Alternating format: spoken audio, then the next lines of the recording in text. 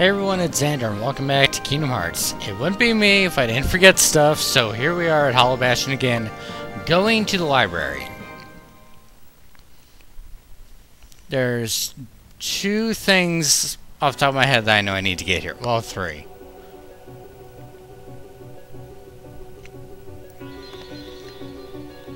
Alright, first off, we talk to Belle here. And we get Divine Rose, another Keyblade. This one, obviously, we're not going to be using, but I grabbed it because I'm trying to get all the Keyblades. I'm a collection whore, apparently. Even though I never 100% games, all of a sudden I gotta get everything. Even though I've totally said screw Monstro. The whale can go to hell. Alright. So we have Oblivion right now. Let's see where I can find these at. Alright, here is Lionheart, actually.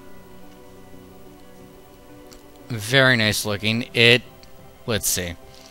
It has one less attack power than Oblivion, and it also raises max HP. So, it might be worth equipping, and why not? I'm only losing one hit point, and I'm gaining an MP slot. That'd be kind of useful. Lady Luck, on the other hand... Sorry, not Lady Luck. Divine Rose, on the other hand, is very, very short. You know I don't like short Keyblades. Powerful weapon that... A powerful weapon that is difficult to deflect, capable of dealing a string of critical blows.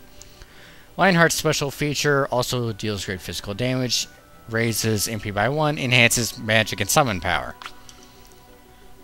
So I'm going to put that on for now. The other thing I need to do here, I need to find Aerith. She should be in the library somewhere by now, I think. Well, here's Yuffie, that's a start.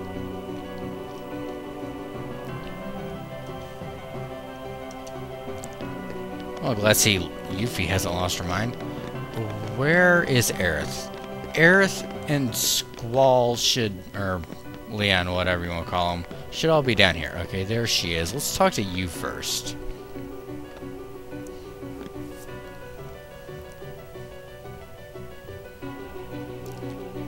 You know, you really should have told me this stuff at the beginning of the game. You guys tell me, oh, Ansem was our great leader, and now, all of a sudden, you... Huh. Well, maybe they didn't know.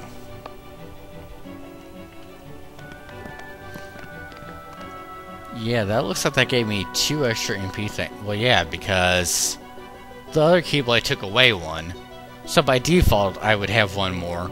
Plus, I gain 1 more for having Lionheart on. Okay. Alright. Aerith has some stuff.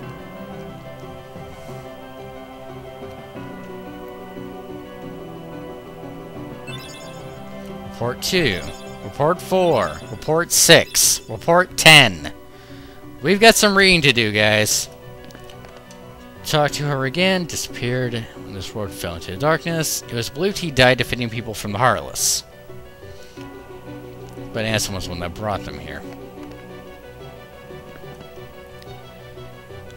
It's in darkness, but there's still a little light to protect you, Sora. And here we go. The other thing I wanted. Cura has been upgraded to Curaga. That was the big thing I wanted to get here. Now let's take a look at the journal and see what information we can find. Ansem's reports. It is my duty to expose what this darkness really is. I shall conduct the following experiments. Extract the darkness from a person's heart. Cultivate darkness in a pure heart. Both suppress and amplify the darkness within. The experiments cause the test subjects' hearts to collapse, including those of the most stalwart... I don't know how you pronounce that, sorry. How fragile our hearts are. My treatments produced no signs of recovery. You're a horrible person. I confined those who had completely lost their hearts beneath the castle. Sometime later, I went below and was greeted by the strangest sight. Creatures that seemed born of darkness. What are they truly? Are they truly sentient beings? Could they be the shadows of those who lost their hearts in my experiments? You're a horrible monster. Report 3. The shadows that crawl beneath the castle. Are they the people who lost... How many people did you experiment on? Are they the people who lost their hearts, or incarnations of darkness, or something entirely beyond imagination? All my knowledge has provided no answer. One thing I am sure of is that they are entirely devoid of emotion. Perhaps further study will unlock the mysteries of the heart. Fortunately, there is no shortage of tests. You are a horrible, horrible person. I look forward to killing you. They are multiplying underground even at... Oh, you're talking about the Heartless are multiplying. Okay. They are multiplying underground even as I write this report. By the way, you're still a horrible person. They still need a name. Those who lack hearts. I will call them the Heartless. The Heartless appear in groups and are multiplying rapidly. I provided them both living and non-living samples. Of what? They responded only to the living. They seem to multiply after absorbing something from the living creatures. Their prey vanishes without a trace. We witnessed this at the beginning of the game.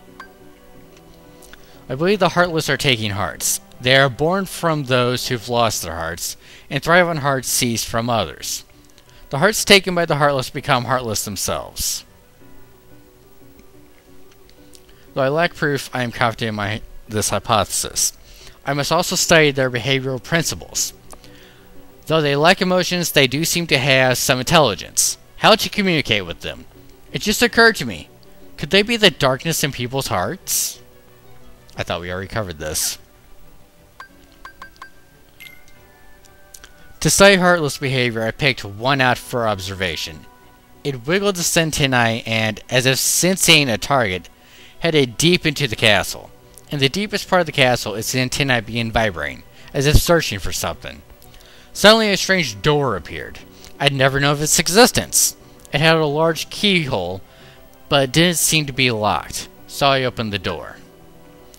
What I saw on the other side mystified me. What was that powerful mass of energy? That night, I observed a great meteor shower in the sky. Could it be related to the door that I have opened? A massive core of energy lay beyond the door sought by the Heartless. It may well be the ultimate goal of all Heartless. But what is that energy? I had devised a hypothesis, based upon my observations of the Heartless. The Heartless feed on others' hearts, and they yearn for that energy core. That thing beyond the door must be a heart too, the heart of this world. There is no proof, but having felt that immense energy, I am certain that was the heart of the world. The Heartless are trying to take hearts, not only from all living creatures, but from the world itself. But what do they mean to do with the heart of the world? By the way, I'm sorry I couldn't do these reports sooner. I am now studying material from the meteors that rained down that fateful night. What a find! The material is foreign to our world. It is elastic to the touch, and when two pieces are combined, they bond easily. He's talking, of course, about gummy pieces. None of the records I've scoured even mention such a substance. Was it introduced to this world when I opened the door? I wonder how many other such materials drift through the atmosphere of this tiny world. I wish I could soar off and find out. Could there be uncharted worlds up there? My curiosity never ceases to grow, but I should stop speaking of such unrealistic dreams. For now, there is no way to venture outside this world. My people and I are all but prisoners of this tiny place. Sounds like Riku. There is no doubt that the Heartless are deeply connected to people's hearts. Further study may unravel both their motivations and mysteries surrounding the heart, or shrouding the heart. As a start, I have built a device that artificially creates Heartless. By recreating the conditions that spawn the Heartless naturally, I should be able to produce them artificially. This device is the culmination of all my research thus far. The machine's test runs successfully. The machine's test runs successfully create a Heartless. This may be a step towards creating a heart from nothing. The artificially and naturally created Heartless showed nearly identical traits, but the two types should remain distinct for the purpose of this experiment. So I will mark the ones that are created artificially. That's why you see the same emblem on almost all of them except for a few, like the shadows and the dark balls.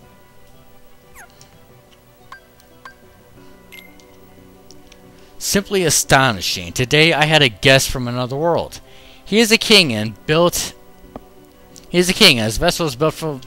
Today I had a guest from another world. He is a king and his vessel is built of the material that composed the meteors.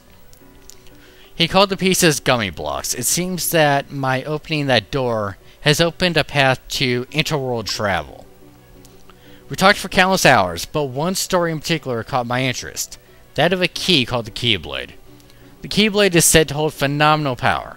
One legend says its wielder saved the world, while another says that he wrought chaos and ruin upon it. I must know what this Keyblade is. A key opens doors. It must be connected to the door that I have opened. And the last report. Oh my god, I've wasted 11 minutes doing this. Just as people have hearts, so do the worlds. The same can be said of the stars in the night sky, and deep within each world lies a door to its heart. The heartless desire those hearts. Born out of the darkness in people's hearts, they seek to return to a greater heart. Yes, that's it. The heartless come from people's hearts, as does the darkness. Is the core of the world's heart the world of the heartless? I will pursue the answer there and become all-knowing. My path is set. I shall seek out the wielder of the Keyblade and the princesses. My body is too frail for such a journey, but I must do this. I will cast it off and plunge into the depths of darkness. And that's it.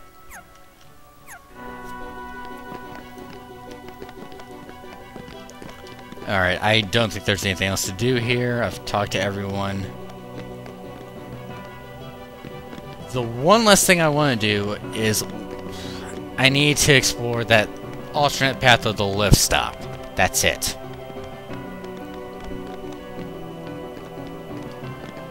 I also did a little looking up of what abilities I still have to get. There's 2 air combo pluses and 2 combo pluses that you get total for Sora.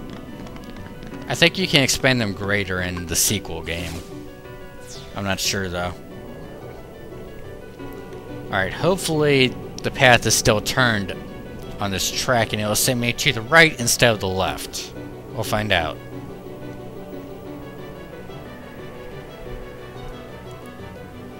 After this, I'm going back to the Coliseum and I'm taking on the other question mark challenge. AKA the Yeah, I just can't talk anymore. The Gold Cup. Why does that connect to something else? Is this just a shortcut up? I'm gonna feel really stupid in a minute.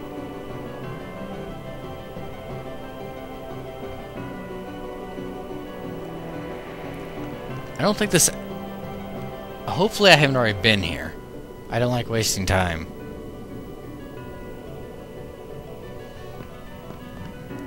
Alright, this was the other side, which means there should be a chest somewhere. Yep. Right there. It's not really going to be anything I care about, but I might as well show it. Probably... It's gotta be a gummy piece. There's like... What they love to do is just give me gummy pieces. Yep, I can't even carry any more of it. That's fantastic. Waste of time. Let's head back down.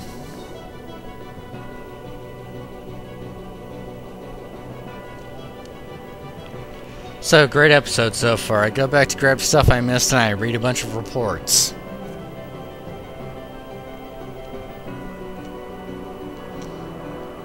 Oh, well, the more you know, right? So, the plan now is... I think I've got all of my spells now. I may be missing one somewhere.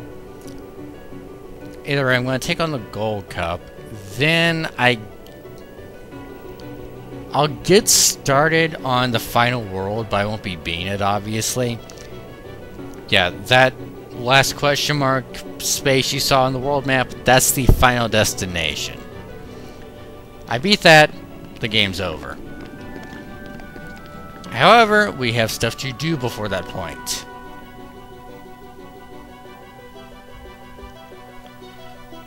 So, I can get started on it, because there's at least one ability I pick up there that I kind of want.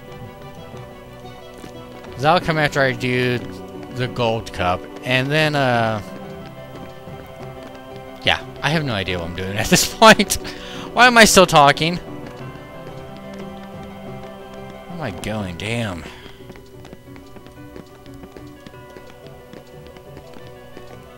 Alright, here we go. Back to the gummy ship I go.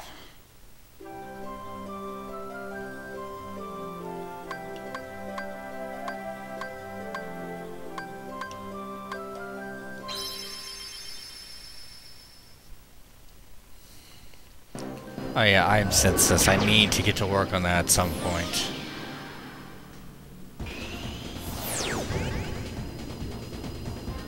Hopefully this doesn't take me too long.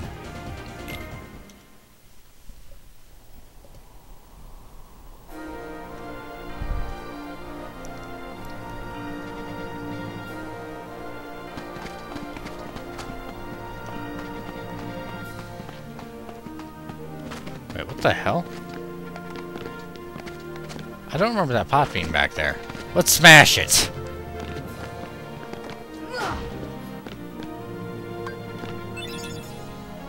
Ooh, just gives me something. Okay.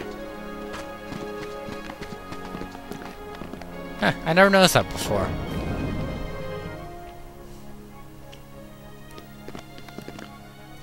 Alright. This one, I don't think I'm going to get totally curb stomped on. It could still happen, though. It's not a walk in the park, that's for sure. I'd say this is harder than the Hades fight. If you're not careful and you don't know what you're doing. But at the same time, it's a great way to grind. So, the gold match. Let's see what we get for this.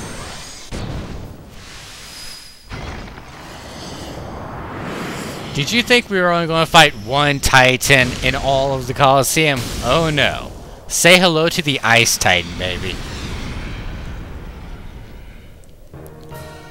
Now this is a Titan fight. This is how you get a lot of tech guards.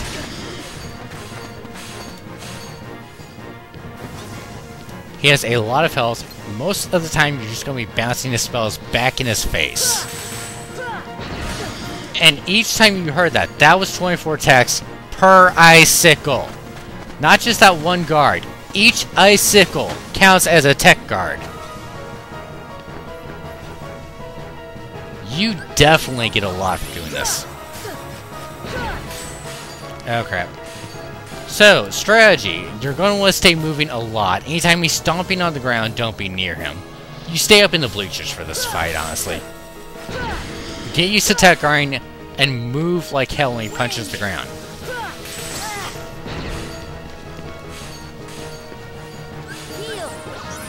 And just stay up on your healing. It's definitely a good idea to have Cura by this point. Now the giant ones you can't really do much about. So you learn what he is shooting at you. Obviously he only stomps whenever,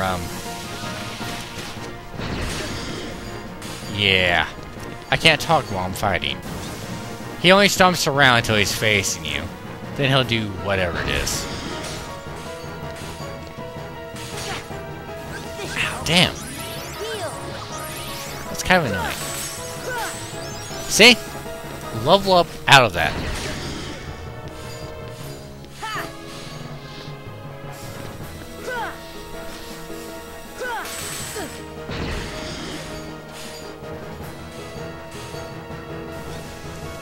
Obviously, the easy way to avoid his attacks is just glide. Wind. Heal.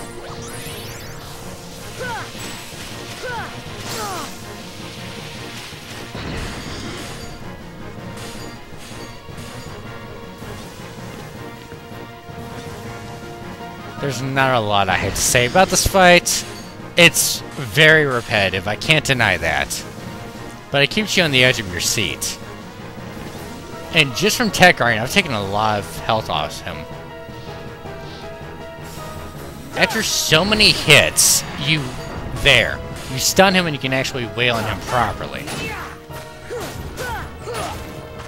Also, I did some research on that Ars Arcanum attack. You do multiple bashes, 6 to 7. I just suck at the timing. I don't know what the timing is. Just keep mashing the tech guard and watch out for that. Yeah, now we start getting to more attacks. Now I've actually pissed him off. And he... Oh god, Yeah, I'm suddenly remembering how much I hate this. There's one more attack he has where he will basically free... That's not it. Thank god that's not it. He has an attack where he will basically freeze the very spot you were standing on. That is not fun. And pretty much anytime he walks now, he's going to be shooting icicles. So it's probably a good strategy not to even stop. Don't give him an opening. Because with each step, he's sending out icicles for you to shoot back in his face.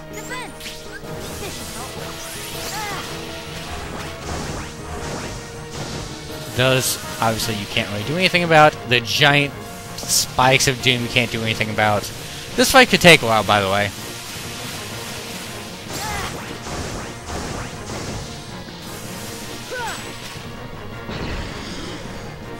Okay, that attack again. I can deal with that attack.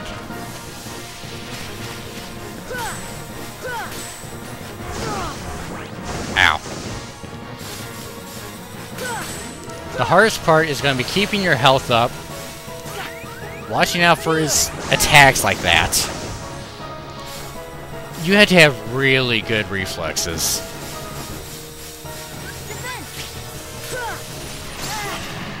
Alright, he's stunned again. Sweet, bash him in the face. Obviously, fire spells would be a good idea here. But I didn't redo my quick select. And I don't care all that much either. Don't be anywhere near him when he revives.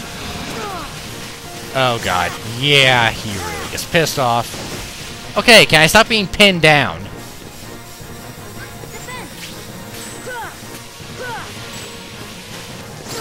Again, lots of tech points. But you don't get for those.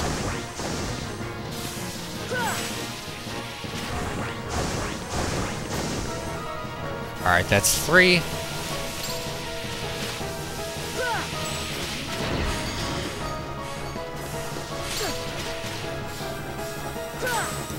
Thank you, something I can actually bounce in his face.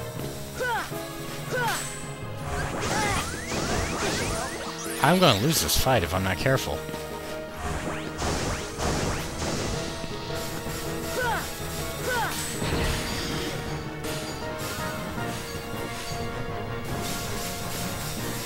This is gonna be embarrassing if I lose this fight.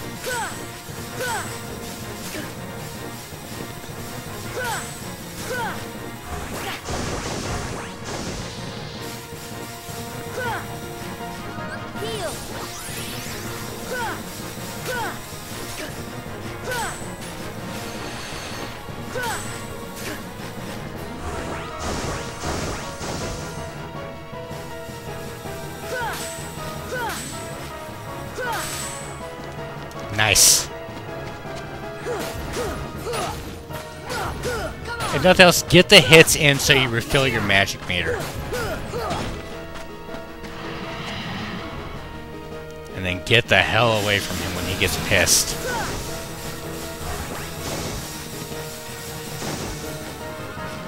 Now it starts getting a little bit chaotic in trying to hit him.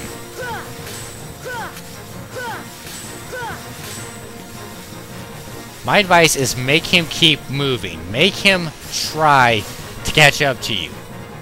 Fly around circles so he spends more time stomping after you, sending out icicles, than actually properly attacking you. The more you avoid him, the better.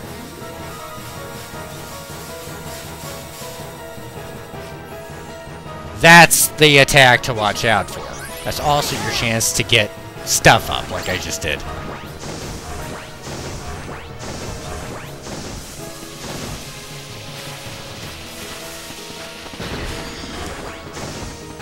Okay, please give me an opening again. I missed that. And damn it. I'm realizing you probably want to keep going around him and, what is this, counterclockwise? Yeah.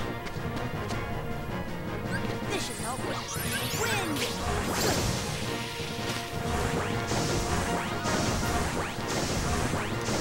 I can do this all day, pal. Okay, not really. So, could you please, you know, hurry up and give me an opening?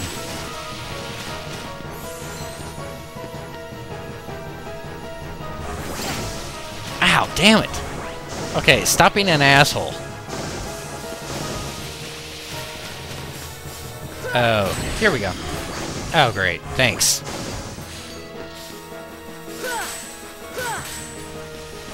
Heal.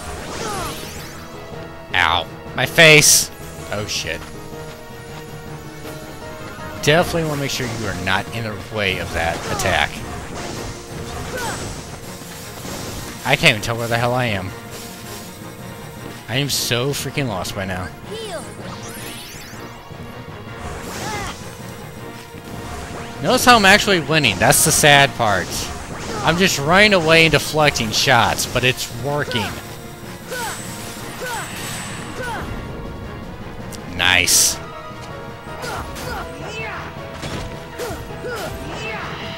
Oh god, he did not stay stunned for very long.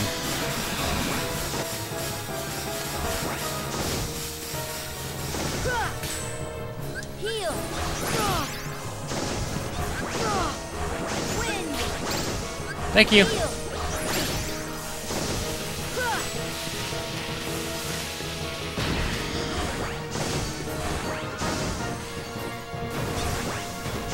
Okay, that's not going to help me much. Can we go back to the, you know, the easy to the...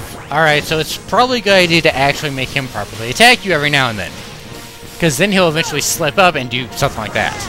You know, stuff you can fight. Yeah, that's what I was talking about. Watch out for that. And that. Fuck. I give up. That was cheap.